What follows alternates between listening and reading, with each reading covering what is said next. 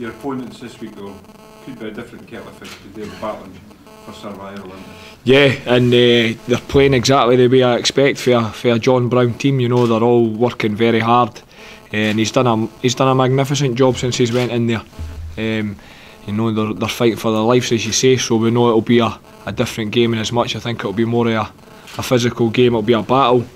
So we need to make sure we go up there and match that. Hearts fans with long memories don't have good memories of Dens Park back in '86, Gary. Can you remember who you were back then? I was there.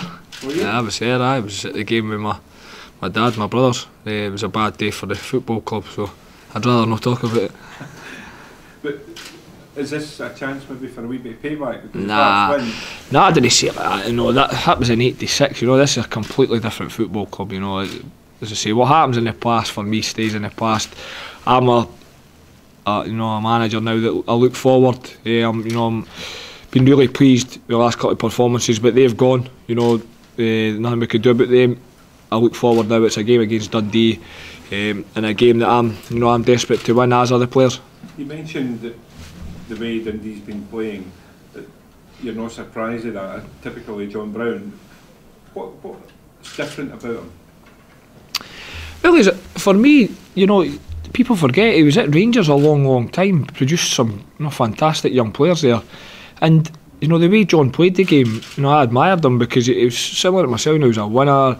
You know, he played through some incredible injuries that he had. I think by all accounts he had the knee just as bad as mine, and continually played through the pain, and you know, won numerous titles with Rangers. So you know, it doesn't surprise me in the slightest that Dundee have picked up since Bomber went there. And he almost joined Hearts, didn't he?